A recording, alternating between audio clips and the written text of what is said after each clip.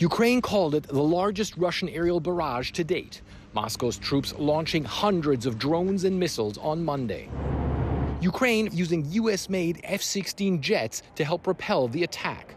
Now, Kyiv acknowledging one of the F-16s crashed, killing one of Ukraine's top fighter aces, Alexei Mies, known by his call sign, Moonfish. Few Ukrainian fighter pilots were more instrumental in lobbying partners to give Ukraine the F-16s than Moonfish. This war does not appear to end soon if West will provide us with some additional jets, with some additional SAMs.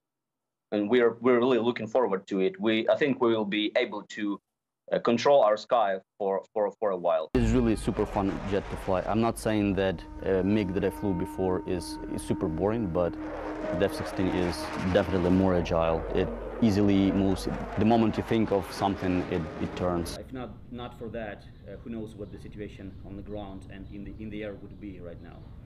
And we're asking for that support to keep flowing, keep moving to Ukraine, because the heavy fighting is going on. The map of that invasion, every part that is taken by Russians is almost,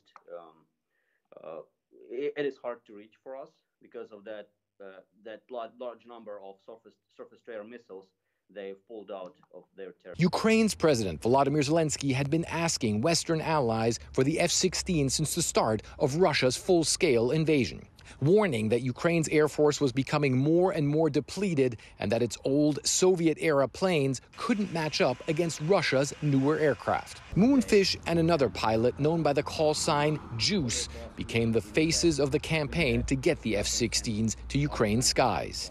Juice was killed in a plane crash just over a year ago, before ever flying the jets.